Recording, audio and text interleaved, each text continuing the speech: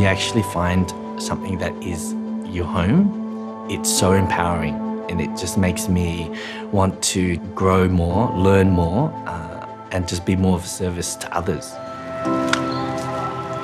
Fong Lu moved into Australia's biggest public housing estate just over 2 years ago. He was unable to work at the time. A private rental was out of reach. It's very expensive at that time, and for me, not having any money, I wasn't really able to even afford, to go and privately rent. When the application came through, it was like, yes, I can finally, feel like I have a safe place. I can then start to look for, work and just begin working on my health as well.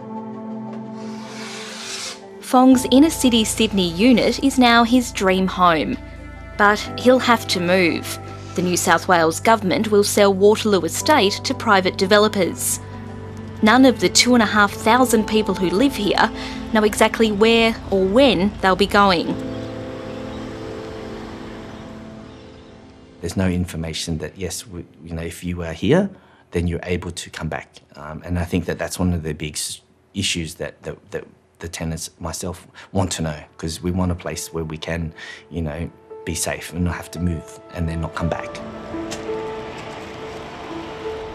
Given what I was in before, I wouldn't give this up for the world. All they really need to do is renovate these places. Don't knock them down, just renovate them. Homes on this massive estate were built between the 1960s and 90s, even earning a royal visit. The unveiling of the plaque commemorated the housing project, which was completed late last year. The government's plans for the site were announced in 2015 to coincide with a new station for Sydney's upcoming metro train line. Sydney Metro now includes a preferred station at Waterloo, bringing world-class metro rail to Waterloo. It's been a years-long and bitterly fought process. Private developers have now partnered with community housing providers to bid to redevelop the south end of the estate. Whoever wins the tender will eventually build more than 3,000 new homes, many of them private. The net gain of public housing that would be retained on that particular area of the site is about 100, and that's 100 over a number of years and stages, so not big numbers by any stretch of the imagination, and certainly not anywhere what we would suggest is deserving and possible of a site like that. Waterloo's renewal is part of a $22 billion state government initiative called Communities Plus.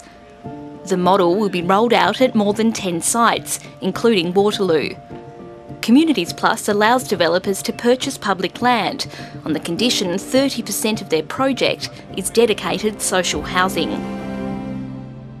New South Wales by about 2025 won't have increased social housing by even 1,000 dwellings. Over that same period, Victoria is doing 8,000 dwellings. Even small states like Tasmania, that's got about 7% of New South Wales population, is got an aspiration of trying to do 1,000 new dwellings every year. So they've just got to invest.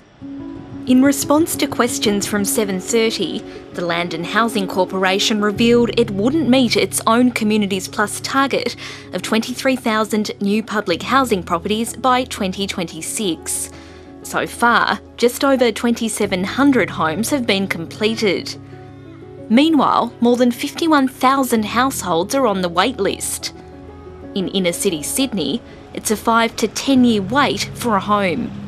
It's never too late to come back with a bit of innovation and look at things through fresh eyes. And so we certainly hope that in the case of whoever wins government in New South Wales in March, leans in, looks at the policy that is Waterloo and the inner city and our approach to housing, and looks at it through those fresh eyes and comes up with a more of an exemplar opportunity, or something that we can all be proud of, rather than say that's the best we could do. These are all just family. I talk to them sometimes, but they live all over Australia. Some live in Orange, some live in Queensland. Olivia Bright has lived in Waterloo Estate for decades. The government is yet to announce its plans for her end of the site. But she's still thinking about what she'll take when it's time to leave. Candles you can buy anywhere and any time, but photos and things like that I take with me, you know. But you don't want to go? No, I don't. Yeah, when they take me, they can take me out in a bag. Are you going to come?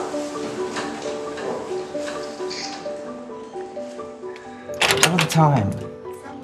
Her friend Luna Farrell has lived in the estate for about 2 years. I do see why it is important for the redevelopment to go ahead, because it's progress, and we all know what happens when people try to stop progress.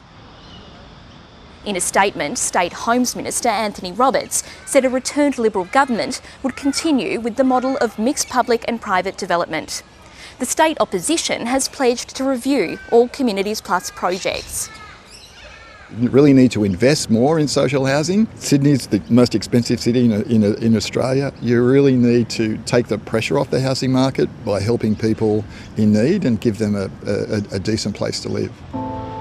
There's always been a stigma around public housing. I even was part of that, judging, this area. But until I actually moved back here, I went, wow, my perspective of the Waterloo community is completely different. That's what we need to really focus on, to understand the people in public housing, we're human beings as well.